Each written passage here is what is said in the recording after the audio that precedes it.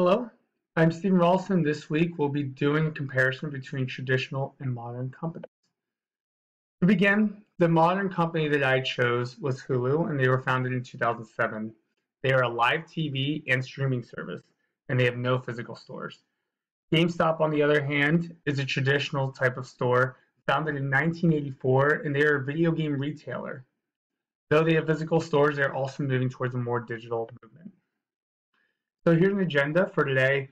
We'll be doing a compare and contrast on each company through the value discipline that each company adheres to, their customers and market segmentation, how they build relationships and loyalty with customers, their use of AI or big data in marketing, key events that led to digital transformation, the status of digital maturity, use of analytics that lead to personnel decision making, and what I learned.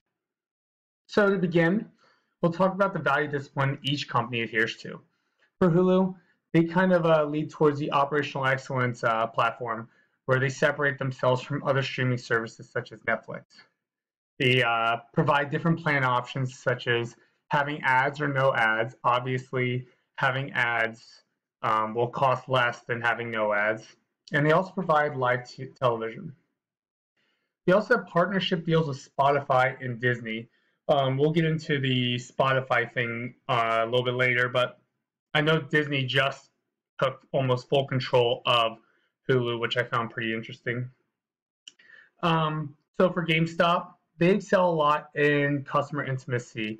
They have in-store and online purchasing options, and they're attempting to lean towards the digital age in order to connect to a larger market. And according to their website, more games are sold per console than any other retailer at GameStop. So customers and market segmentation. So they both are not like expanded fully internationally.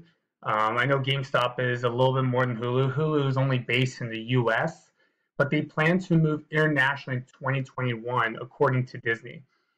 They target a large market for TV watchers, and they have different deals to help connect with all viewers. And there are certain deals such as college deals with Spotify. So I know if you're in college and you get a good Spotify deal, you also get free Hulu with that Spotify deal. So they have pretty good deals if you go hand in hand with other companies. And I think they have one with Disney Plus as well. For GameStop, geographically, they are located in US, Canada, Australia, and throughout Europe, which is pretty big. And they typically just target gamers. And the one thing that's special about them having the physical stores, a lot of people want to have that physical copy of a game, and it's special to a lot of people because it holds a little bit of a sentimental value.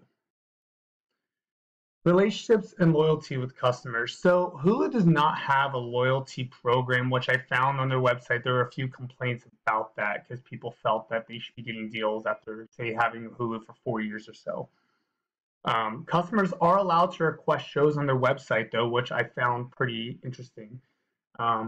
Requests for shows and movies need 100 votes, though, in order to be considered by Hulu. And this allows customers to become involved. So I think they do a pretty good job in that. GameStop just came out with their Power Up Rewards program.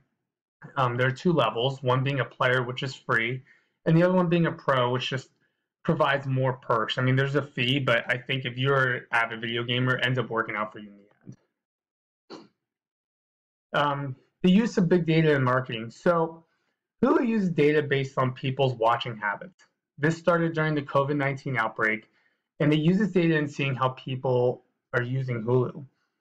According to an article I read, binge watching increased by 30% over the COVID outbreak, and news watching increased by 54% since the start of COVID-19. This can help them provide what they want to use on Hulu, what they want to provide to their viewers, whether it's increasing news or shows such as Friends or The Office that get more binge watching than others. And they also provided a Hulu ad manager, which allowed for the ads to pop up in certain areas. So if Primanti's is mainly located in Pittsburgh, more of their ads will appear in Pittsburgh areas than any other regions. GameStop, they use data from the Power Up Rewards program. This provides recommendations, suggests trade-in values to their customers, And they also have 55 million members since starting this 10 years ago. Members provide 3 times more sales than non-members, and members drive 5 times more profitability. So you can see that GameStop is using the recommendations. They're using data based on how people are playing games. So if someone likes to buy a lot of shooting games, they'll use that data and say, you might like this game. Or someone likes sports games, they'll say, you like this game. And they'll use that data to provide recommendations, suggest trade-in values, to allow for their top people who are making them profits to buy more games and enjoy their use at GameStop more. Key event that led to digital transformation. So Hulu, I found that the key event was the rise of Netflix. Hulu needed to differentiate themselves from their competitors. And so by doing that, they developed Hulu streaming plus live TV in 2017.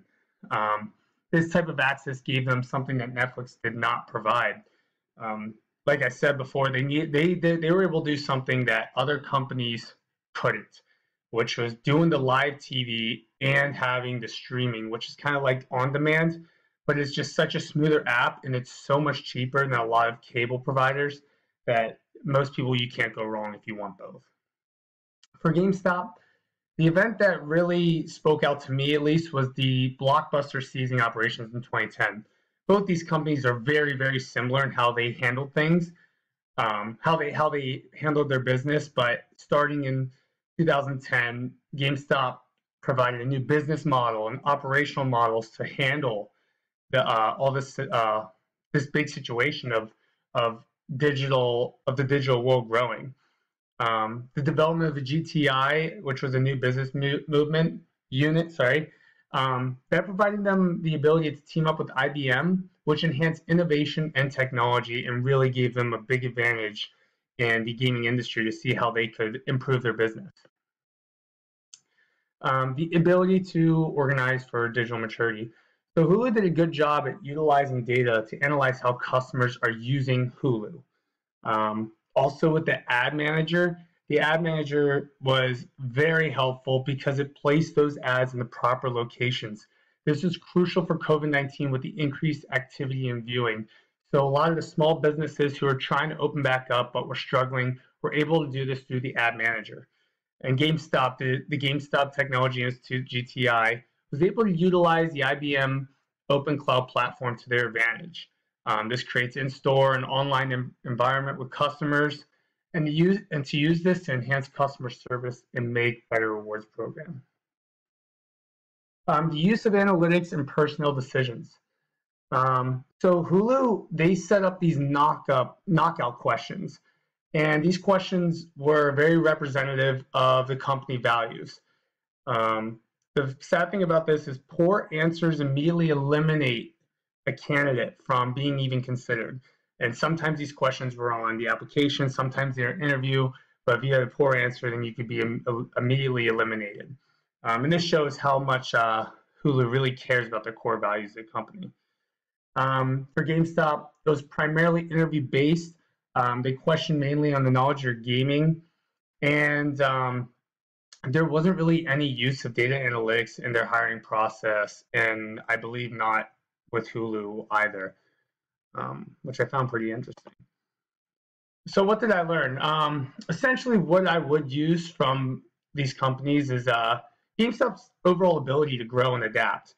With digital transformation and understanding why Blockbuster failed, it was quite impressive how GameStop was able to stay as a traditional company, but also move in like a more hybrid direction of having digital and a physical presence in the market. And using the GTI to enhance digital maturity, online purchasing options, and yeah, they just did a very good job.